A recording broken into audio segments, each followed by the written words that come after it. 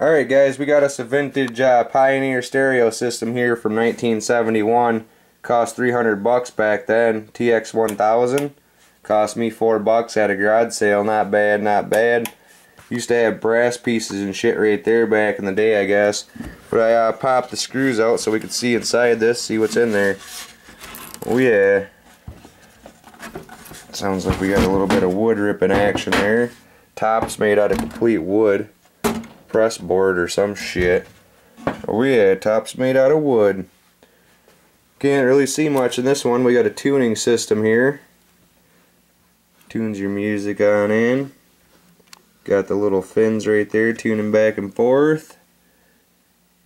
Get some circuit board action going on there. Your transformer skis.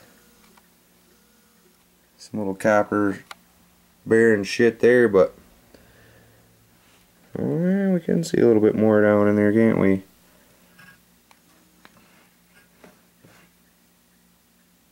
Well, it's a badass tuning system if it runs all the way around the whole stereo, you guys. Yep, Pioneer wasn't playing no games when they made this beast. See what we got back here. Bunch of hookups for your audio videos, your tapes.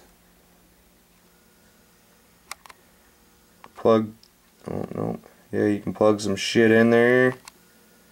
Pioneer stamp right there, model TX-1000, 1971.